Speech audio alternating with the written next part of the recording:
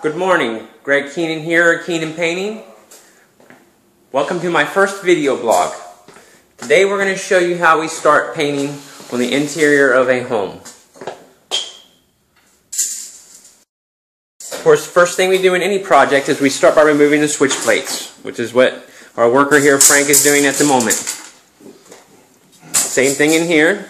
Jose is removing the switch plates in this room. This whole house is going to be one color throughout. We're going to change this yellow to a light brown. No wood, no closets on this particular house. Should take us approximately 2 days to do this job with a 3-man crew.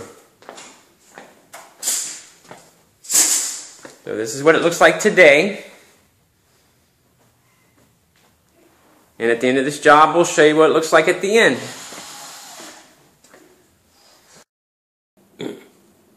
The next step we do in any project is we'll go through and we'll tape the tops of the baseboards with some paper and tape. What this does is it prevents us to having to go back and two-coat all the baseboards. Now a project like this, when we're just doing walls, we will want to protect the baseboards so we don't even have to worry about touching them up at the end of the job.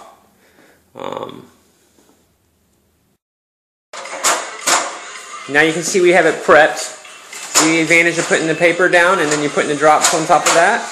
Keeps everything nice and clean and neat. Now we're getting ready to start doing some actual painting.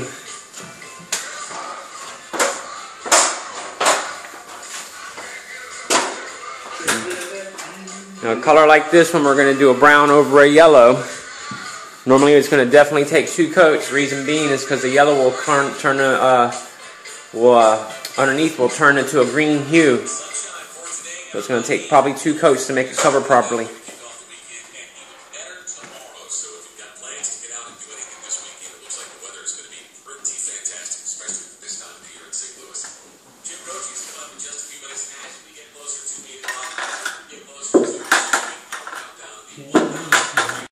So those are the basics of how we start any interior wall painting job.